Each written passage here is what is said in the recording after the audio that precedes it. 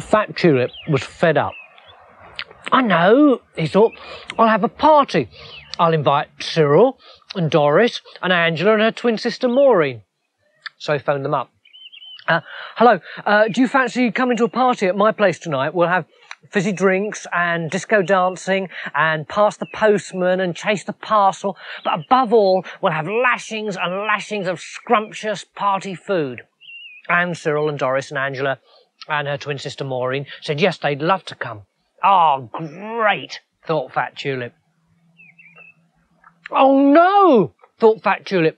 I've told them all that there'll be lashings and lashings of scrumptious party food, but I've hardly got any food left at all in the house and the shops are closed today. Ah!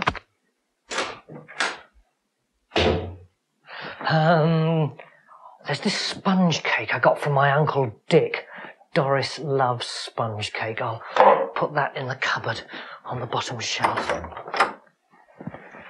That's not enough though, is it? What else is there? Jelly.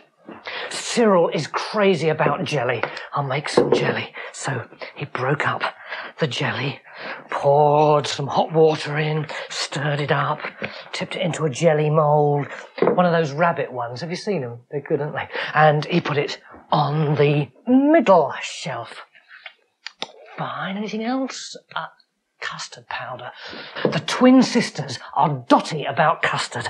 I'll make some custard. So, got some custard, put some water in, stirred it all up, put it in a bowl, and put the custard on the top shelf.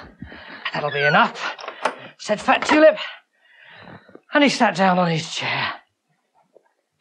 Exhausted. But he'd only been sitting down for a few minutes when he heard a noise coming from the cupboard. He thought, what can be doing that? So he went to have a look.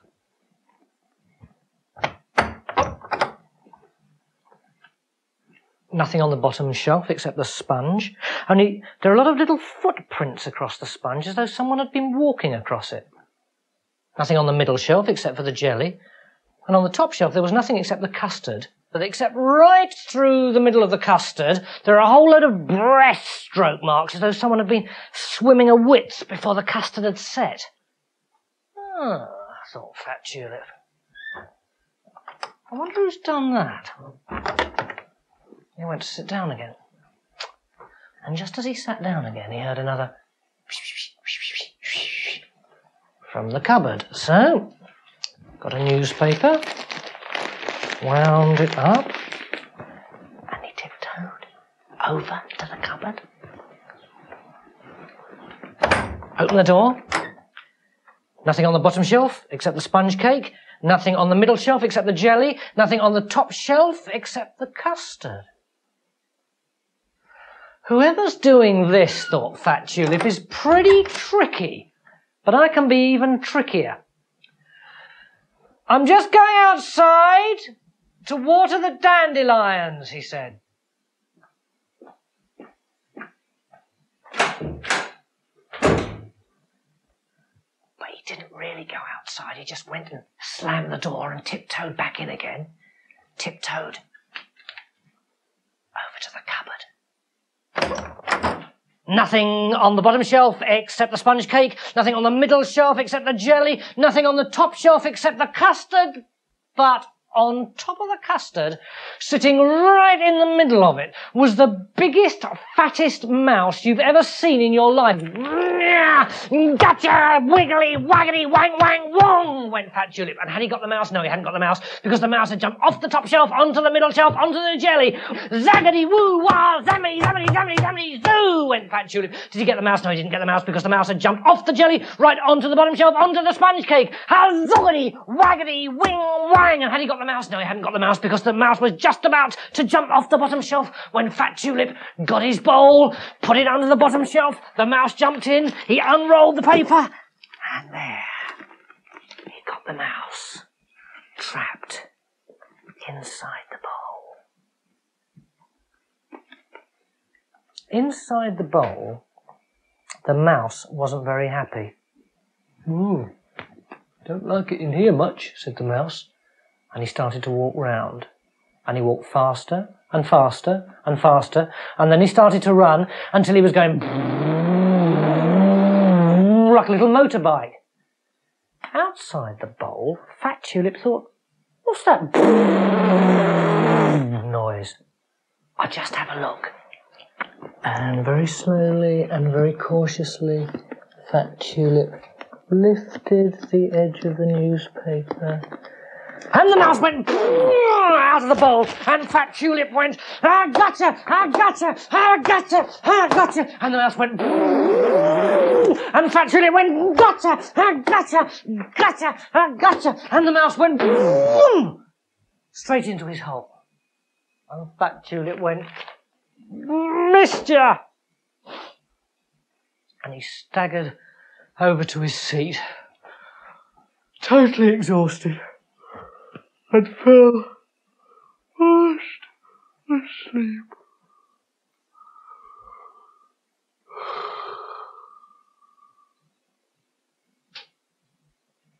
The little mouse waited until he was absolutely sure that Fat Tulip was fast asleep, and then he called all his mates together, all the other mice who lived down the mouse holes, and he said to them, come and have a look and see what's happened in the cupboard.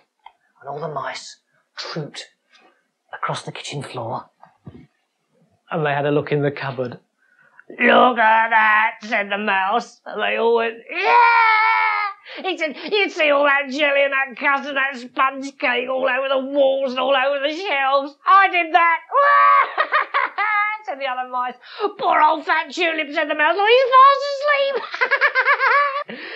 And then the littlest mouse of all said, yeah, well, it's very funny, it's highly amusing, but poor old Fat Tulip, eh? And all the other mice said, what? And the littlest mouse of all said, well, I mean, you know, you was going to have a party and he didn't have any food, and I mean, well, we have messed it up a bit for him, haven't we? And all the other mice said, yeah, well, I suppose we have, really. And the littlest mouse said, well, shall we help him out then? And all the mice said, yeah, all right. So the littlest mouse said, right, well, give Fat Tulip's bucket and bring it over here. So all the mice trooped across the kitchen floor, and they picked up Fat Tulip's bucket, and they carried it over to the cupboard. Right, said the littlest mouse. Now get all the little bits of sponge cake from all over the cupboard in your paws and chuck it in the bucket.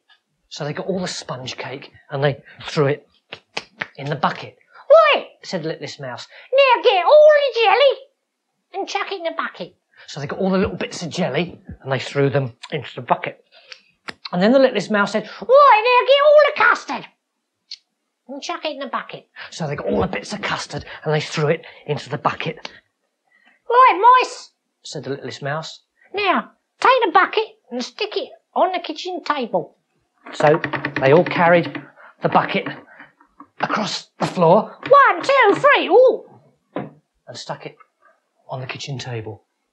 Now, said the littlest mouse, let's all disappear down our mouse holes. Fat Tulip was still fast asleep when suddenly he heard, ring! Oh, what's that? Said Fat Tulip, who is it? And he lumbered over to have a look. And it was Cyril and Doris and Angela and her twin sister Maureen. Hi, they said, we've come for the party. Oh no, thought Fat Tulip, I haven't got any food. Suddenly, Doris saw the bucket. Oh, whatever's that, she said. It's party food, isn't it, especially for us? Fat Tulip, it's sponge cake. I love sponge cake. And then Cyril came over as well and he went, Fat Tulip, you have made us some jelly. You know how much I like jelly, don't you? And then Angela and her twin sister Maureen raced over and they said,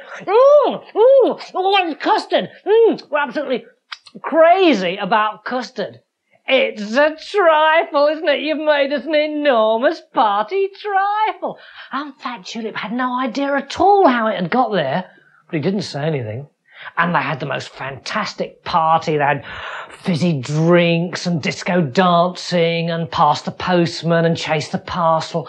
But above all, they had lashings and lashings of trifle.